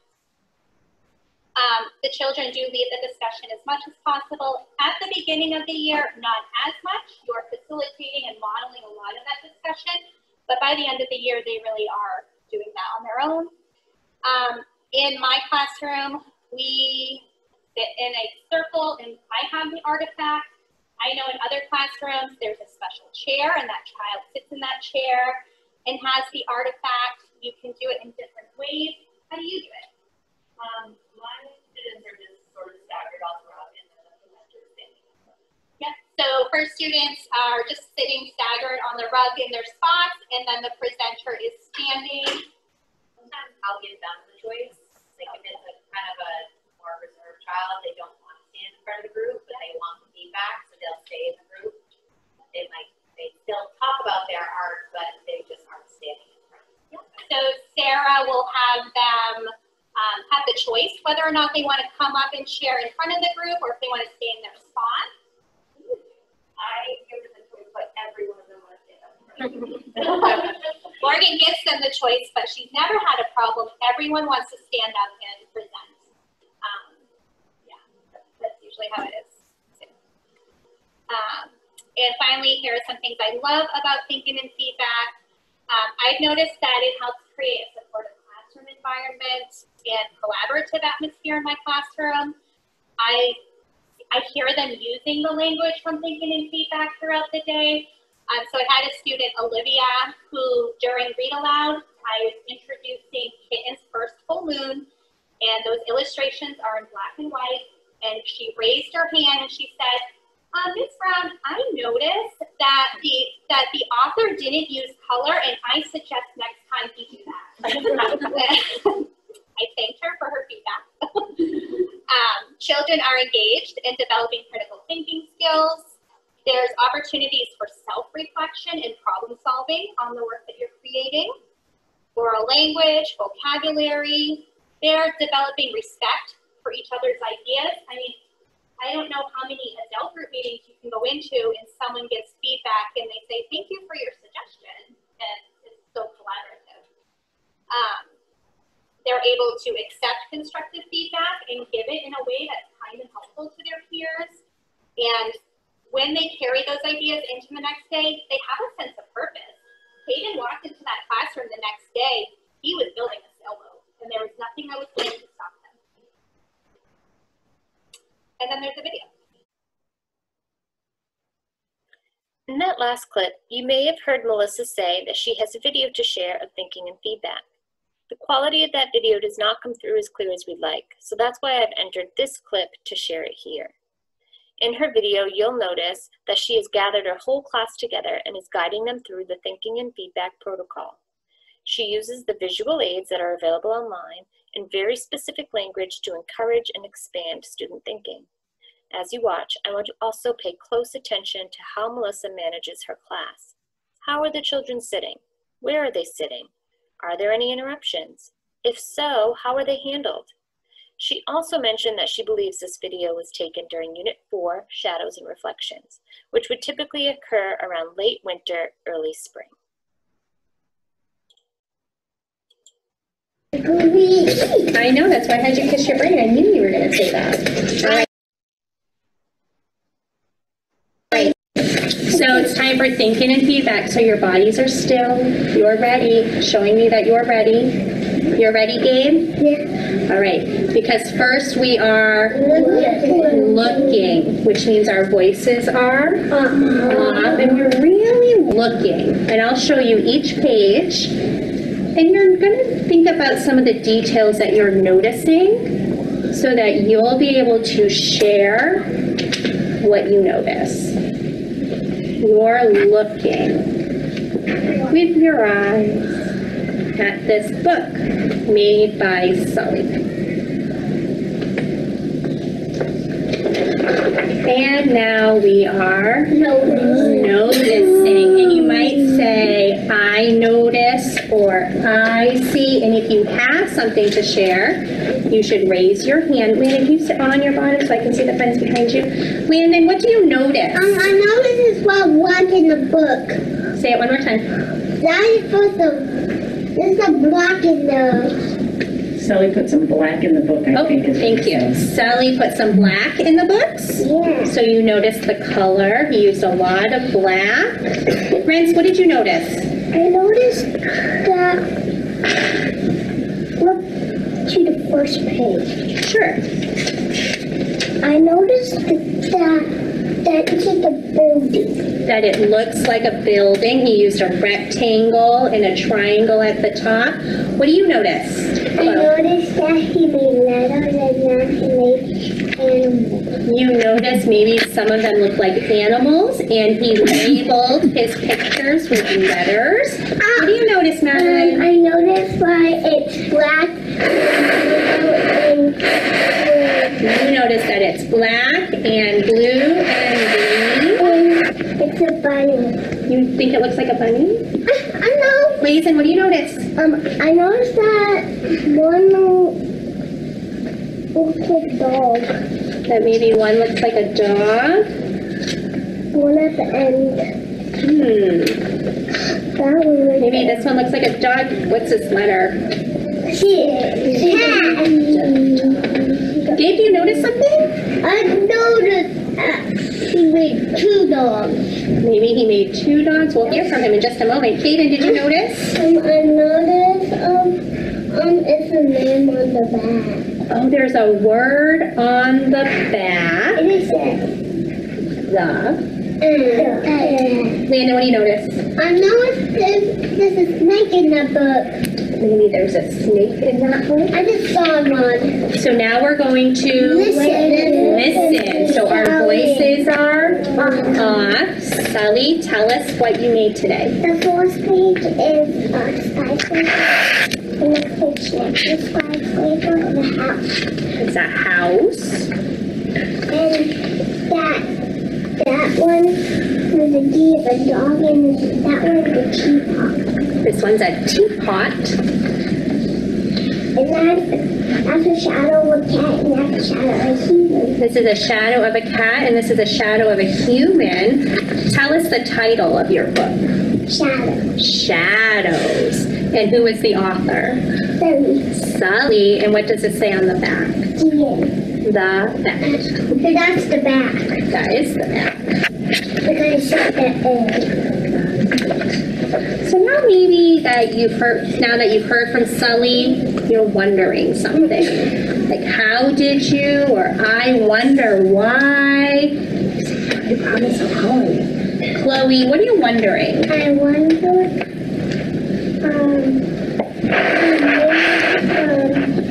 a lot of black and a little bit of blue and a little bit of green. Why did you use so much? Because they are shadows. Jackson, what are you wondering? How did you make that? How did you make it? I colored it. And then I colored it in the black. Oh, first he made the outlines of each picture, and then he colored it in with black. Do you have a question? What are you wondering? I wonder,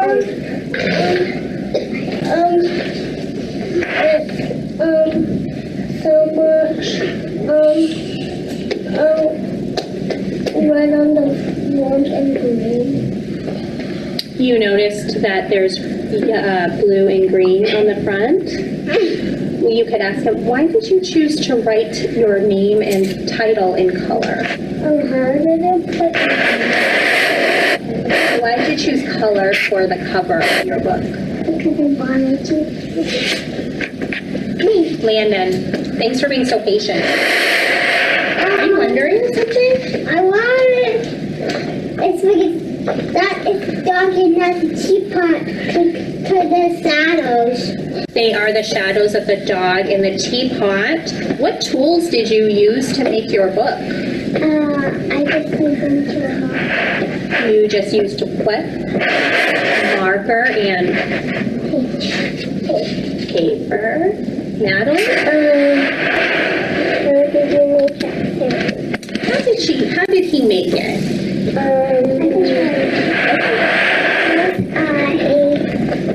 The outline of black and I colored it in black.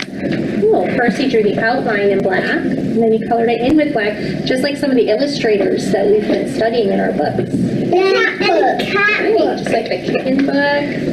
Gabe? You guys are wondering a lot today. I noticed that he made a skyscraper. I noticed that he made a skyscraper, and I noticed that he labeled it with a spider. All right, Reds.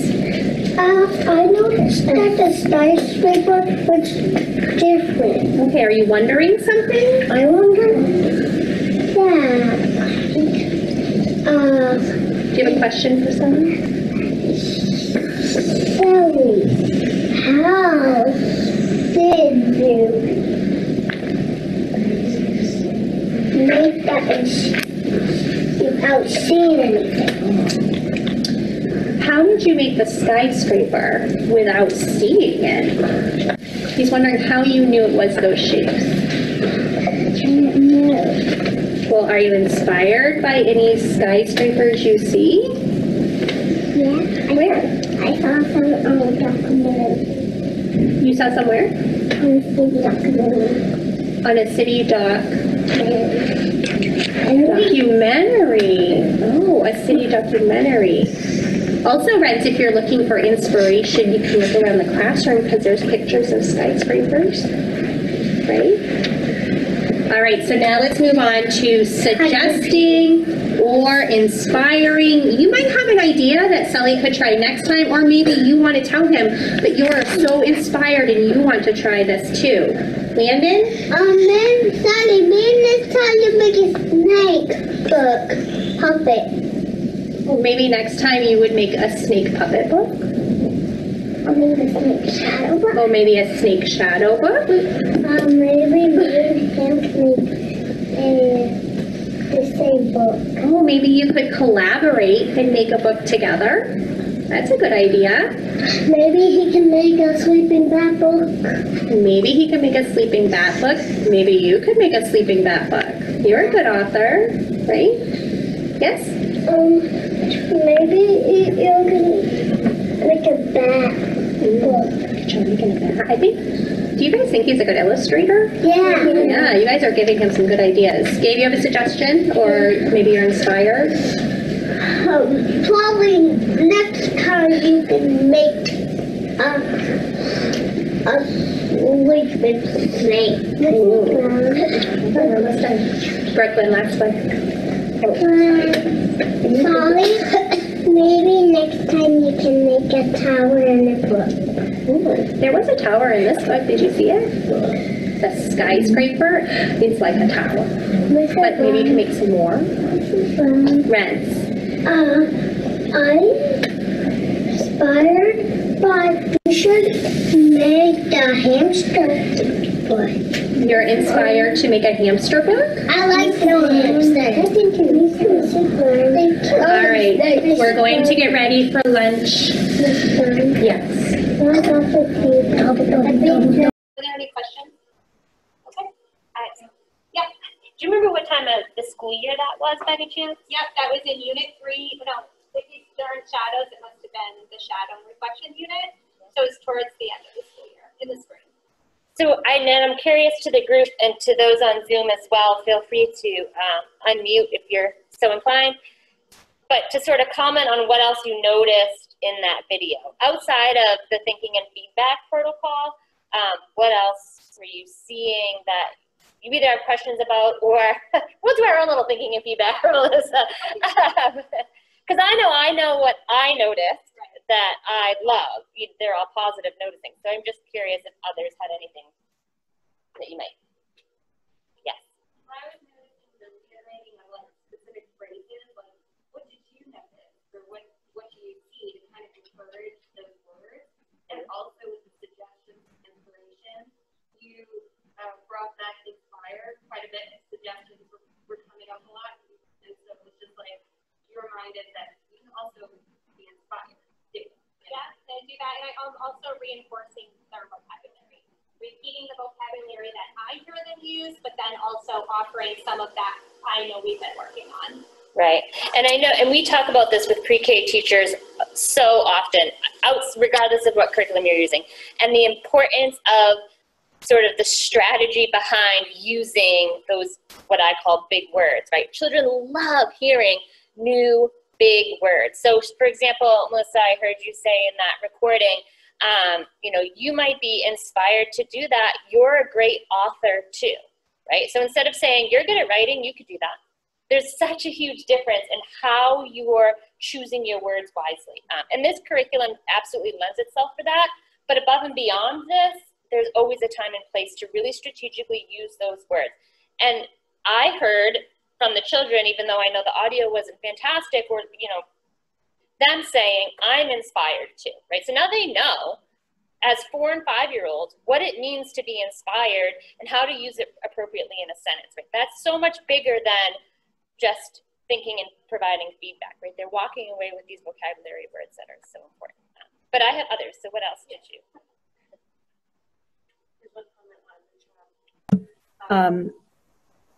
Sorry, Jennifer said she is loving the noticing aspect about this practice. She feels like the practice of building that skill alone is incredibly helpful for children in their social emotional learning and mindfulness practices.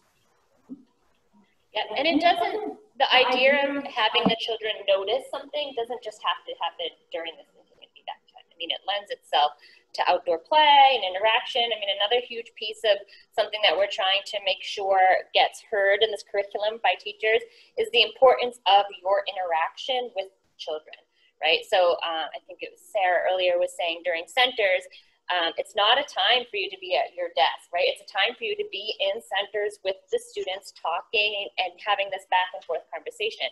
Outdoor play is not just a time for students to run and get their wiggles out. It's a time for you to be with them and talking and noticing and doing these other things. Yes, of course, we're adults and we need breaks, and the children are children and they need breaks from us.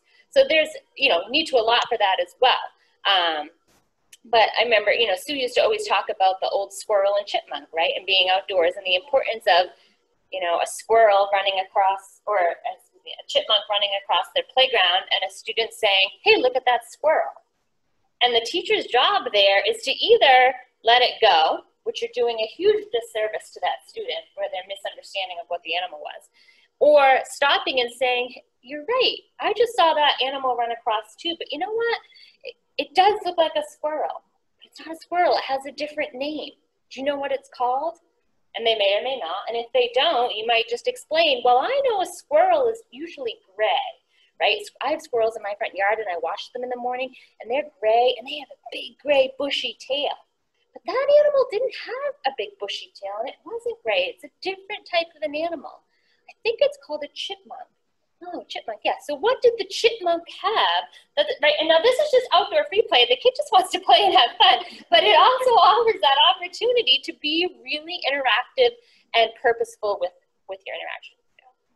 Something else I want to mention is during read aloud and during thinking and feedback, my assistant, if she's not having to do anything else or sit with a child, has a clipboard and she's making note of anything of importance that a child says or does that I can kind of mark off, kind of like assessing their progress. So, you know, when I asked Sullivan, what is the title of your book? And he, you know, the title of my book is Shadows, and, you know, that's the cover, and on the back that says the end, she's marking, okay, he understands, you know, he could answer what is the title, here's the part of the book, and just kind of working towards that assessment piece. Kelly, were you going to say something? Yeah, I also wondered what time in your school year it was, because it was a long discussion, and they all were in it, and they were all raising their hands, which is obviously a skill you're taught them.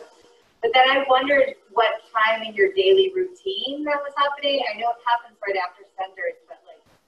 So in my schedule, we do intro to centers at like 9:05, and then we have an hour for centers, and thinking and feedback is right after. I think on that day, I said, let's get ready for lunch. So for some reason, I had to do it. The day was shifted, probably because Sue Reed was visiting. But usually it's right after centers. It was in the morning. He's making a book about shadows, so I'm going to bet that it was in Unit 5.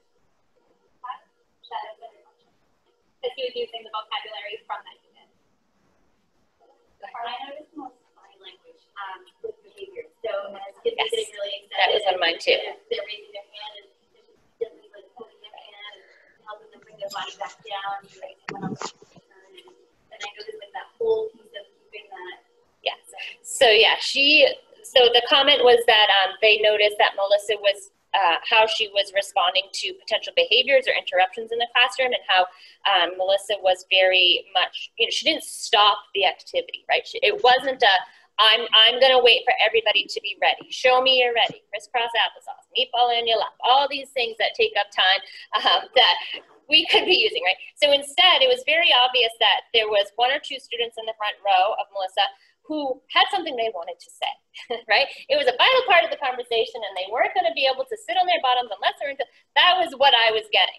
But instead, and kudos to Melissa for not doing this, instead of saying what I just exampled, you know, it was a gesture, right? Like she did this soft, like just a minute, and the students, to Kelly's point, this was later in the school year, clearly this is something that they've seen her do and they've seen other students react to. So in the beginning of the school year, if this is, you know, becomes an issue, I would do exactly like what Melissa said in the beginning of her presentation. You don't have to do every protocol on, you know, week one, right? This happens a little bit later once other routines are set. And then she might just do the looking, the noticing, and the, what was the third one? Yeah, and instead of doing the entire program. As students acclimate to that routine as the school year goes on, then they're more apt to be able to sit and follow the directions for the whole time. Yeah. I also noticed how well you validated everything that the child said, and so I think those Yancey kids knew because that is the way you are, that you're eventually going to get to that. Yeah. And the gesture was good, but it's a wonderful reminder of when we teach, we are the show, and we have to be on. Yes. Because those students are, it's exhausting. It is going to be exhausting in math.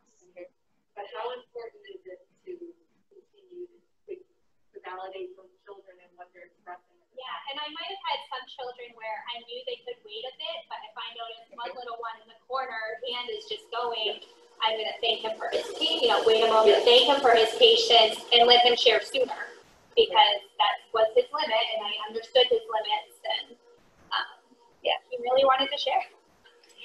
Did you notice anything about student placement? I mean, we could only see a handful in the front. I assume that you had a classroom full there. We have 16 children. Any thoughts on that? That surprised you or is not like what maybe you are used to? They were together. They weren't all sitting on a spot. Yes. So we call that, so sometimes it's organized, sometimes unorganized stadium seating. So instead of having a circle of students where everybody's on the outside edge looking into the center, they sit where they're comfortable, where they know their bodies can be focused and attentive, everybody looking in the same direction. So Melissa may, and you can speak to this if you want to, may or may not use that strategy for every whole group, depending on what you're doing. But for something like this, thinking in feedback and even for read alouds, that's a really great setup, because then there's none of, you know, if I'm the teacher and students are sitting in a circle and I'm reading a book like this student here is like this, right? Because they can't see, versus where we're like this and I'm showing you the story, everybody has a visual, you know, they can see what's happening here. So I don't know how that's I do always. both, mostly do stadium seating. Because I like my children to be able to see what I'm doing, but also have the autonomy to choose where they want to sit. That will probably look a little different this year because they were sitting pretty closely together. I'll probably, and I can't have the rug in my room, so I'll probably have spots that I set out and affix down and that are appropriately distanced with their names on it. I'll move them around so they're not always sitting next to the same person. We also do circle seating. At that time I didn't, but sometimes do circle seating. We use stadium seating for storytelling and story acting because we're an audience watching the show. But yeah, I find that's most effective. And I had the students I knew could respond to and be guided by my gestures right up front with me. And then there was one child you couldn't see, well, you can see his hand at one point, like waving, who was sitting with an adult because that's just the support that he needed. And that was okay. And he still shared and was super engaged. You might have students who don't raise their hand at all, and that's okay too. We celebrate when someone who hasn't talked all year finally raises their hand and shares something they noticed. We're so excited. Is there anything from other folks or online? Or? Okay, good.